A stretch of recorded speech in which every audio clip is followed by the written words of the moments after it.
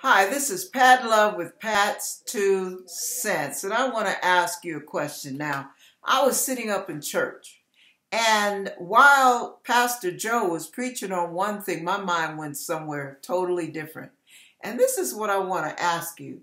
If you could imagine with me a beautiful world where everything is fresh, the air is clean, the food is pure, the water is refreshing and non-contaminated. The laws are of such that it's easy for people to follow them because they're full of love.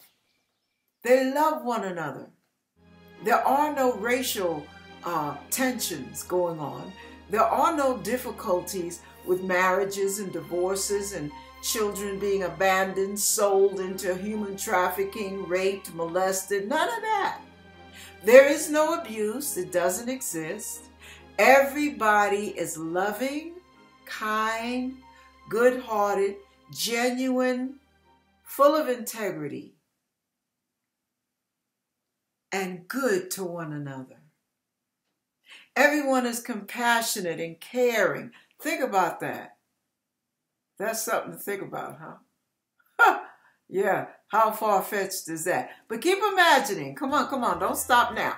Now, imagine somebody has a need, someone else knows about it, boom, need met.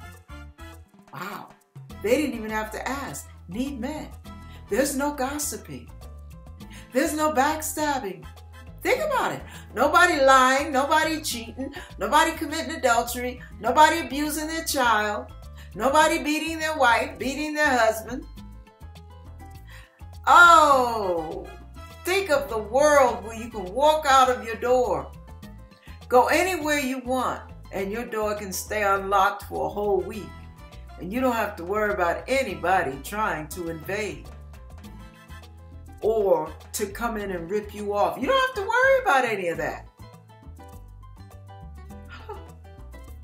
You don't have to worry about drug dealers, addictions, alcohol, drunkards. You don't have to worry about that. Bars, strip joints. Why? Because people love each other so much, they wouldn't dare even allow that stuff.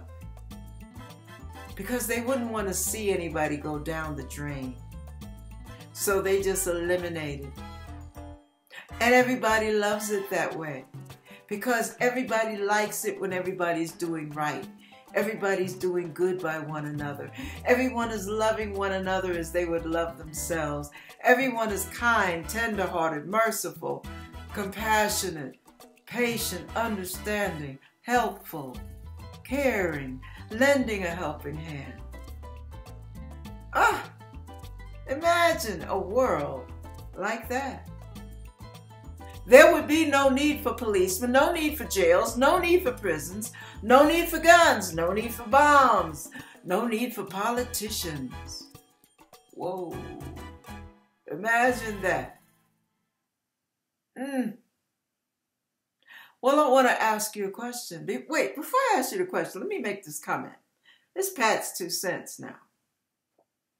Do you realize that when you look at God's laws, rules, all of the things He has set in motion for us, for our good,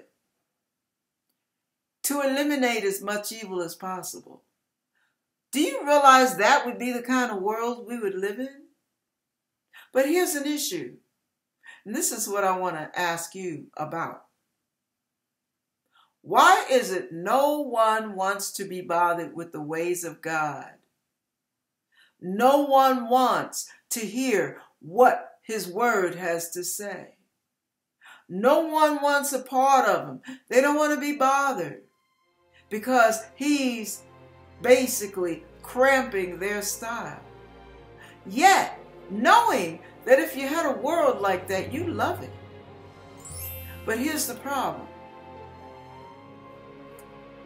If you love a world like that, why can't you love a God that could make a world like that?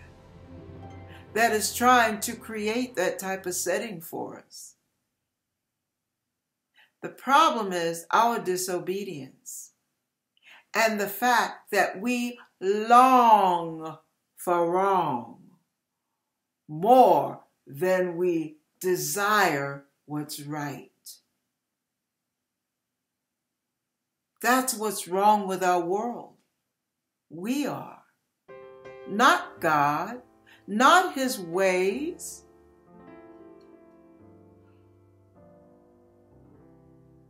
When we reject love, we reject God. When we reject goodness, we reject God.